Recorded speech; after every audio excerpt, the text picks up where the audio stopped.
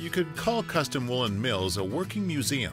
As you walk through the door, it's as if you are transported back in time. Located east of Carstairs, this family-owned and operated business has been producing woolen products for over 25 years. This farm fresh story tells us how a fun-loving family purchased more wool than they could originally handle, acquired some 19th century machinery, and spun it into a successful enterprise. Hi, I'm Fen Roosing. I am the manager of Custom Woolen Mills, the matriarch of the Purvis-Smith family, and we process wool from all over North America.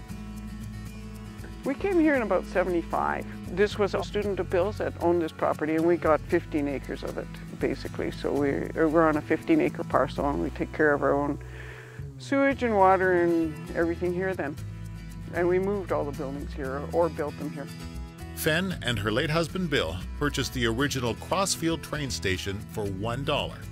And after a 55-kilometer journey, it became their house and home.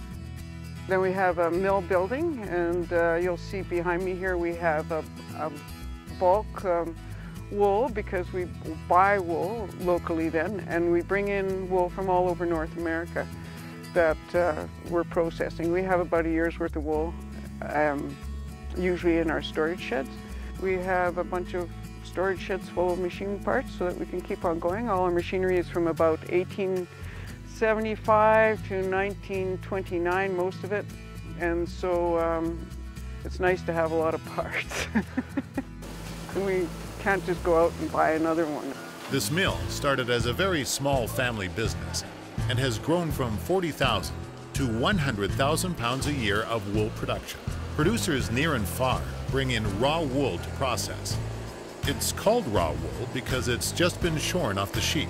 The first step is to wash the wool. After we've washed and dried it, we can dye it still, so we have a dye tank there. And then we card it, which is a brushing process. So we brush it, card it into about 3 or 4 different products that you can use just as a carded product.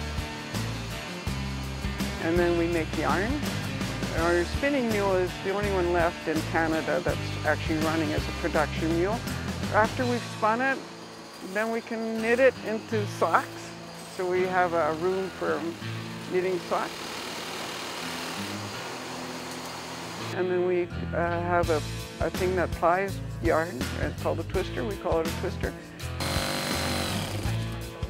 We have a sewing room with a big hand-built comforter sewing machine, and then we have 3 knitting machines. Custom Woolen Mills has a full-time millwright, Gary Swanson. He's kept pretty busy keeping the vintage machines in working order. Well, he's built quite a few of the machines, and a lot of the machinery is old enough that if something breaks, quite often you have to figure out a different way to do the same thing. So if you have gears that you can no longer get, you have to figure out a different way to put the whole thing together again. So he does that quite often, and it keeps him busy. And our machines wear out, so you have to rebuild them, or he's got a pretty full-time job doing that. The mill has about 12 full-time staff, including 2 of Fen's daughters, Lauralee and Maddie. My name's Maddie, and I work here with my family at Custom Woolen Mills.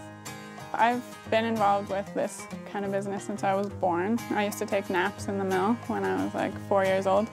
And then my siblings and I would work in the mill whenever there was like a snow day from school or anything like that.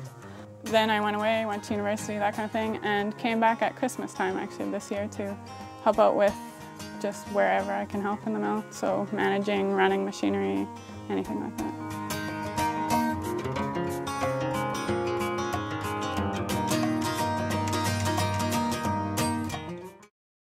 Wool is warm even when it's wet, so it's just an amazing fiber. It holds 30% of its moisture without even feeling damp. So if you have a wool comforter, you're just comfortable. It's not to do with warmth, it's about comfort.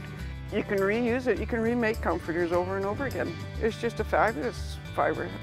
I'm biased because I grew up with wool. I'd choose wool over any other fiber. Probably about 60% of our business is custom processing. So people bring us their wool, we process it and ship it back to them, and they'll sell it at the farmer's market, probably under like their own label, so their own farm label or something like that. And then the other 30 to 40% of our business is either wholesale yarn that we sell to yarn shops in Western Canada, or the retail business that we do through our internet site or in this shop here. The products that we make here are yarns and quilts, mattress pads, pillows, sleeping bags, and basically all the products that you might need to make those things yourself. And then we also knit socks in the mill. We also carry a lot of hand knit and hand felted garments that local knitters have made and brought to us to sell.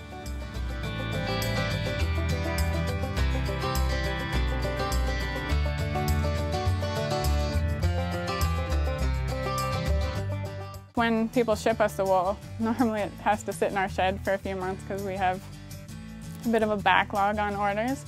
But once it's into the mill and we're washing it, it normally goes through the entire mill in about a week to 2 weeks. Using the old machinery has a lot of advantages in terms of just the scale that we're operating on. It wouldn't be possible for us to run a bigger industrial mill and still provide people with their own wool. It seems like the family wants to keep on going, so that's kind of an interesting thought. I hadn't really contemplated that. So we're now looking at the second generation and what we can do. We do a good job now, but we can always do better. I would like to see the business keep going, obviously, and to work with my sister Lauralee to see what we can do in terms of kind of diversifying a little bit, maybe getting into wool compost to compost any waste wool that we have, and do some more broad kind of landscaping stuff to incorporate it into a kind of more self-sustaining property. Custom Woolen Mills is a labor of love, surrounded by centuries-old technology. This tight-knit group of family members, neighbors, and staff keep this mill in motion all year round. The wool business is thriving, but this mill will only take on what it can handle. Expanding is not something they hope to achieve.